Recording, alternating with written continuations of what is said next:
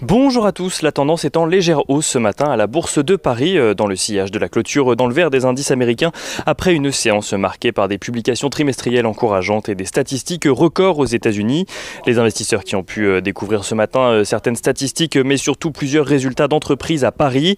Côté statistiques, tout d'abord, les investisseurs donc ont pu découvrir la croissance du PIB chinois qui gagne 18,3% au premier trimestre 2021, un record pour la première économie d'Asie, même si le niveau reste légèrement inférieur aux attentes des analystes.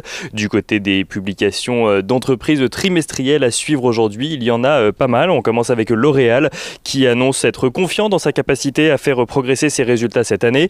Le groupe mondial de cosmétiques annonce avoir connu une progression de plus de 10% de ses ventes au premier trimestre grâce à un rebond de son activité en Chine.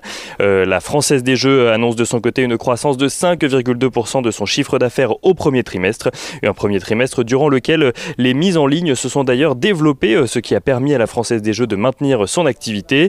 Fnac Darty annonce de son côté une croissance de 21,7% de son chiffre d'affaires au premier trimestre à 1,81 milliard d'euros. Fnac Darty qui anticipe cependant un premier semestre toujours marqué par la crise sanitaire.